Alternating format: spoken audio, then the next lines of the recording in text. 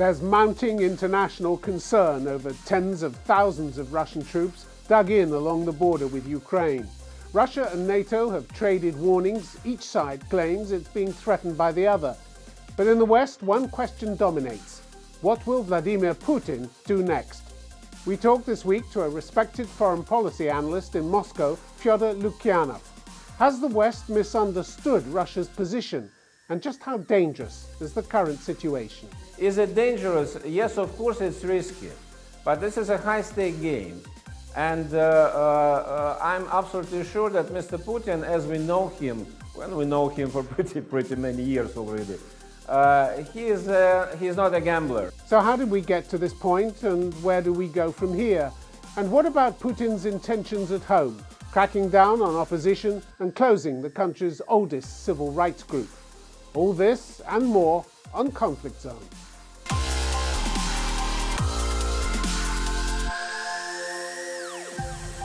Fyodor Lukyanov, welcome to Conflict Zone. Hello. In your opinion, how likely is Russia to launch a fresh incursion into Ukraine? In my opinion, it's totally unlikely because it's not on the Russian agenda. Never was? Never could be? Not at this point, certainly. I don't know how things will develop in the future because the Ukrainian issue as an international problem, as a problem of Russian political development does exist, of course. But for now, I don't see any chance for that to happen. So the option isn't even on the table at the moment, as far as you're concerned? I don't mean the option is on the table at the moment. I mean that the problem does exist. And what Russia is trying to achieve now, it's actually to postpone this problem, maybe in the best case to remove it for the future. But means used now are, so to say, taken from the classical diplomacy, when you need some kind of demonstration in order to get attention of your counterparts to launch a sensible and substantial conversation. So that's the whole rationale for the steady build-up of forces around Ukraine on land, sea and air, 100,000 soldiers on Russia's border with Ukraine. It's all just attention-seeking, is it?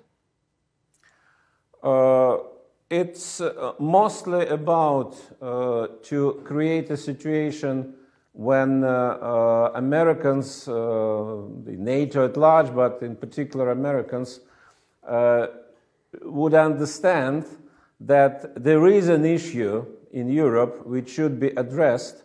And this is not a Ukrainian issue. This is an issue about how European security has been arranged after the Cold War. And this is a very complicated thing. So Russia tried to raise this question many times before, including in 90s, especially in 2000s and 2010s.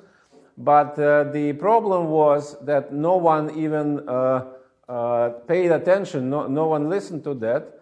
And the ideas which Russia tried to promote were not just rejected, they were simply ignored. And unfortunately, at the end of the day, Russian leadership, as I read it, understood that the only way to get attention, to launch a discussion, is to demonstrate force. And since the West is very much obsessed with Ukraine in particular, so Ukraine in this regard, sorry to say it, but is rather instrumental. So they wanted to get the West's attention. They drew up a list of demands to NATO which they knew would be unacceptable, and then threatened dire and unspeakable consequences if NATO turned them down, which of course it did. So what was that all about? Creating a pretext for war? Well, it's not creating a pretext for war. It's something else, because you say that those demands are unacceptable, which I agree. And of course, in the format as they were put on the table, I cannot imagine any kind of agreement from the NATO side or from the American side. But look at what happened since those demands were raised and were formulated. Already now, despite the fact that the severe political crisis and security affairs crisis is in place in Europe, already now we have US acceptance and US interest to discuss issues which Americans flatly rejected 2 or 3 months ago. I mean, those technical, military technical details, to say so, about security, about placement of armament and units in Eastern Europe, so conventional arms control and so on. So this is just after those demands were put. So of course this diplomatic process continues, and we see that despite all hysteria in the West and despite all very firm positions declared, but no one wants to shut the door. And I think we are on the way to something new. It will not happen immediately, of course. Assuming that the talks continue between Moscow and Washington, how much progress can they actually make, given that Russia is demanding a right of veto that it doesn't have and knows it doesn't have? How far can they go? So far, there are no negotiations, actually. So far, we see diplomatic maneuvering around the crisis in a classical style. So we can remember something like this both from the Cold War time and even earlier from the earlier periods of diplomacy, classical diplomacy. I don't think we are there yet. So the real negotiations about the substance, I mean security arrangements in Europe, in Eastern Europe, but larger in Europe per se, will probably start later, and before it will arrive, we will see more of demonstrations, including from the Russian side. Now, for example, in Belarus, a big military exercise will be conducted in February. It's not to launch a war, of course, but it's to demonstrate a commitment, so to say, to defend its interest.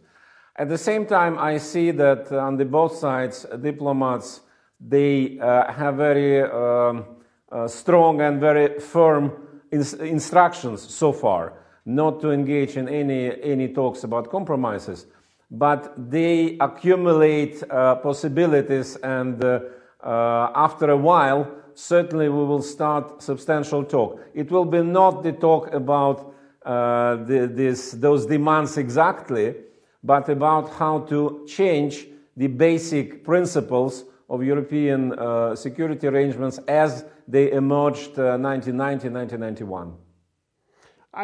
You say as they emerged at that time. How much of this goes back to the Russian claim that NATO made a promise about not expanding eastwards and then broke it? That's not borne out by the facts, is it?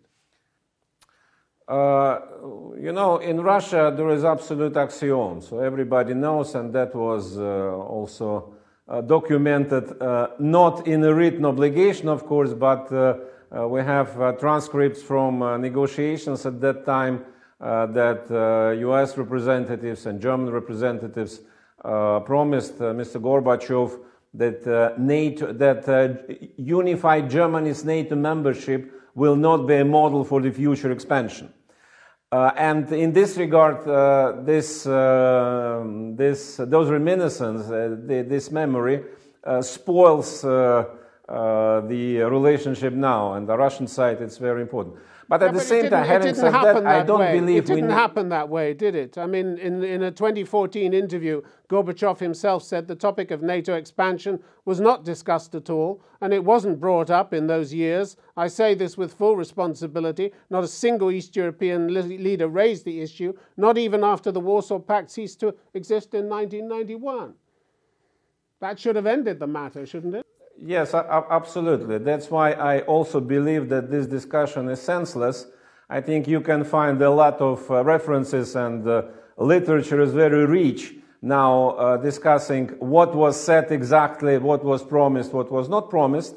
And those words by Secretary Baker, no inch eastwards, they are well known. But again, it doesn't matter anymore. It's psychologically important, but it's not important in terms of real politics.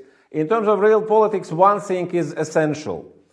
The European security arrangements as they were formulated after, at the end of Cold War and after collapse of the Soviet Union, were de facto based on the phenomenon of NATO as the key NATO and the Euro-Atlantic institutions as key elements, as the base, as the core for European security, which meant the more NATO, the more security.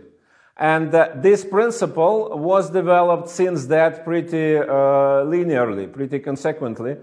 Russia, initially Soviet Union, then Russia, without big enthusiasm, accepted that at the beginning. But later on changed mind significantly, and starting from 1990s, Russian establishment and Russian leadership were very much concerned and unhappy with NATO expansion, and claimed this.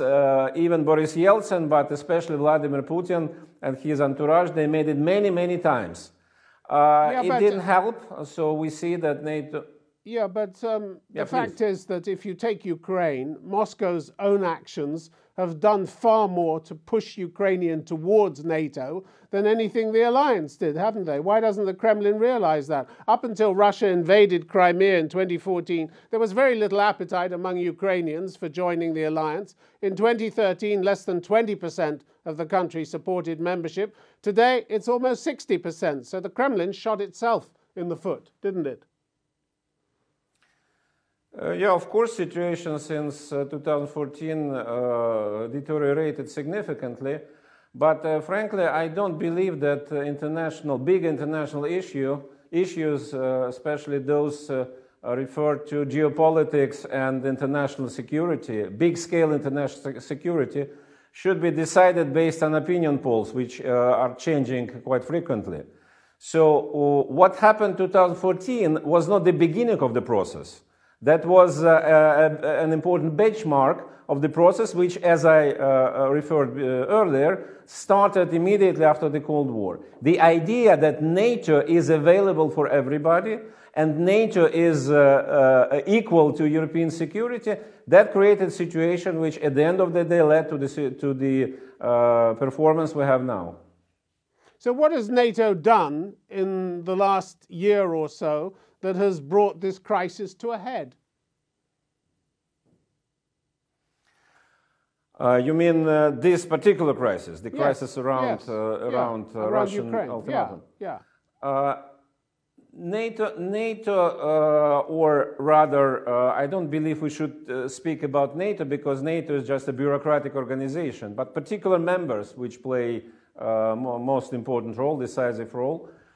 With regard to Ukrainian particularly, of course, we see increase of military cooperation, military delivery to Ukraine from particular NATO members, be it Turkey, be it United States, be it UK, and the military capacity of Ukraine is increasing. And of course, Russian military, who are responsible for those issues, they take it into account. Another thing which has not to do with Ukraine, but I think has a lot to do with the bigger picture, is that in 2021, two things happened which demonstrated that NATO, inside NATO, the situation is actually slightly different than NATO officials and NATO bureaucracy would love to demonstrate.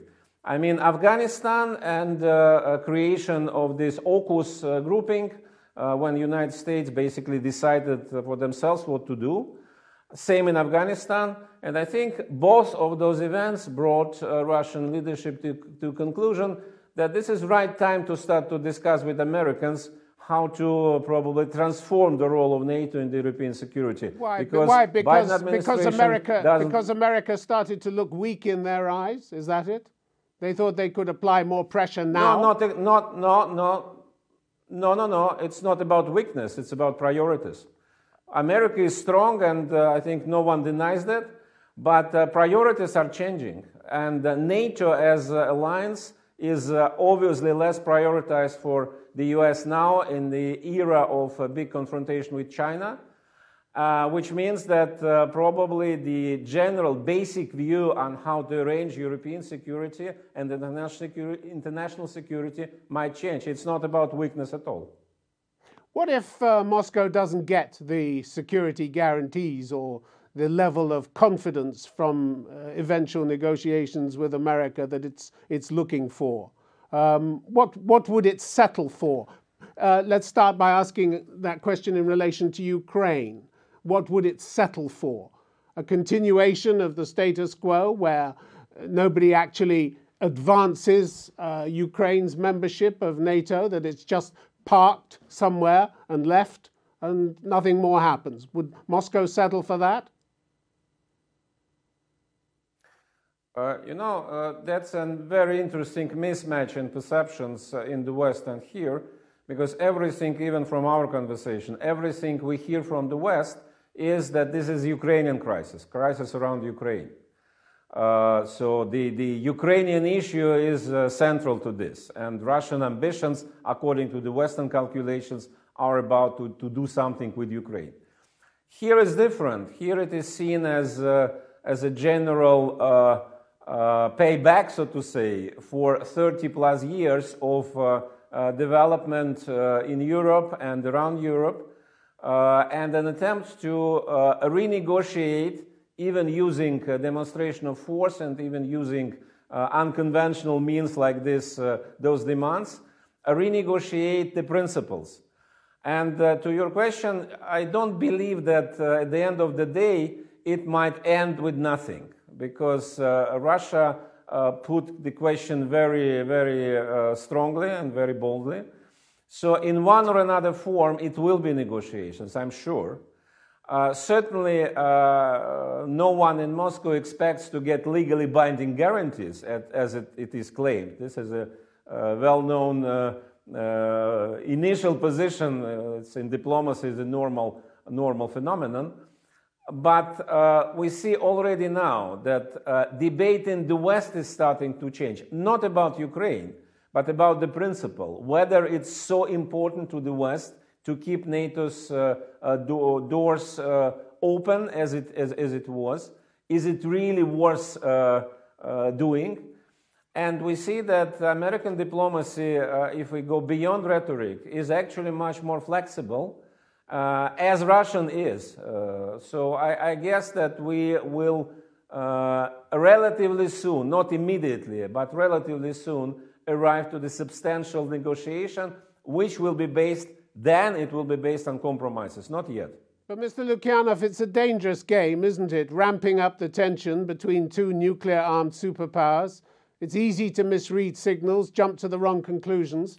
Is this the act of a responsible leader to create and maintain tension? And he seems to be enjoying the tension. In November, he said the pressure on the West was working. This is Vladimir Putin. Our recent warnings have been heard and the effect is noticeable. Tensions have risen. Russia should maintain the tensions as long as possible. Is that really a responsible act from a responsible leader? This is a way which we, so to say, forgot during last decades, when we had an absolute dominance of the United States and its allies in international affairs. So at that period it was impossible to act like this, obviously. But if we look at the history of international relations, it's not unique at all. So it's rather a normal element of hard bargaining. And if we look at the core of the substance, so not just Minsk process or Ukrainian situation, but this is an attempt to revise and to correct international system which is not satisfactory for some of very powerful actors. Okay, Previously it happened only... Moscow talks a lot about threats from the West, and I'm asking what kind of threats, because Mr. Putin's been telling the world for years that the West is in decline, it's decadent, it's weak. Liberalism, its core ideology, is in his words obsolete. If the West's in that much trouble, what kind of danger could it possibly pose to Russia? The arguments don't add up, do they? This discussion about liberalism, non-liberalism, is another thing. I think it's a little bit more philosophical, and when decisions about geopolitical moves are being taken, they are simpler than this very sophisticated argumentation. But the weakness, okay, the West is of course not as powerful as it used to be 25 years ago, no doubt about that. But the threat, the military danger or the general danger, again, I just can remind you that Mr. Putin and other Russian officials, they kept saying that since very, very long time. But no one at all wanted to listen to that, and they just said, "Oh, come on, that's some Russian problems. We should not take much attention to that." So, and unfortunately, yes, what Putin said publicly, openly in November, that we need increased pressure to achieve some kind of interest of our counterparts to listen to our demands. That's unusual, I agree. But that is a product of very long, very fruitless attempts to get it in a different way. Is it dangerous? Yes, of course it's risky. But this is a high-stake game. And I'm absolutely sure that Mr. Putin, as we know him, well, we know him for pretty many years already, he's not a gambler. He's a very calculated player. And he is very much aware about all dangers which you referred to about the relationship between nuclear superpowers. Very much. In the past few weeks, Russia has been lecturing the West a lot about not respecting the treaties it signed, but its own actions have shown the Kremlin feels totally free to violate written commitments and pledges at will. Look no further than the invasion and occupation of part of Georgia in 2008, the seizure and annexation of Crimea in 2014, in violation of the NATO-Russia Founding Act, plenty of other agreements. Does the Kremlin believe that that's all been forgiven and forgotten? It's not about forgiveness. It's not about to forget. It's something else. And I think exactly what you say is very important, because the number of violations of written or oral agreements reached after the Cold War on both sides demonstrate one simple thing, that the system as it emerged did not guarantee that security can be maintained through agreements, and it should be changed, it should be adapted to the power balance, to something, to circumstances which are objective. Otherwise, we will continue in this way to blame each other for who violated what, and to be absolutely sure that our truth is the only one and we need to get it through. There is another way to try to, as it happened before, through diplomacy in very turbulent times in mankind's history, to try to sit down and to understand why it happened, and maybe something went wrong after the Cold War, when the West was totally euphoric and Russia was depressed. Has something gone badly wrong in Russia? Because the crisis at the moment goes hand in hand with what The Economist magazine called last November a new era of Russian repression. The Russian civil rights group Memorial estimated the number of political prisoners in Russia at around 450, comparable to the Soviet Union in the 1980s. At least it did until Mr. Putin shut the organization down in December. Is the world right to conclude that this signals an increasingly authoritarian rule from the Kremlin now? The rule in Russia is changing, but of course I would not exaggerate that, but I don't belong to those who are happy about this development. So personally, I think it's a wrong direction, which should be changed and will be changed inevitably after a while. The question is different. Do we need to focus on that, on the domestic development in Russia or in China or in the United States, wherever, in order to try to achieve more balanced international system? So after the Cold War, that was an idea that there are universal values which should be implemented everywhere, and that will be guarantee for more or less stable peace and security. It didn't work, as we see. So probably now we should separate a little bit between domestic development in particular countries and international arrangements which should be achieved whatever happens inside those countries. Fyodor Lukyanov, it's been good to have you on Conflict Zone. Thank you very much for your time. Thank you. Thank you.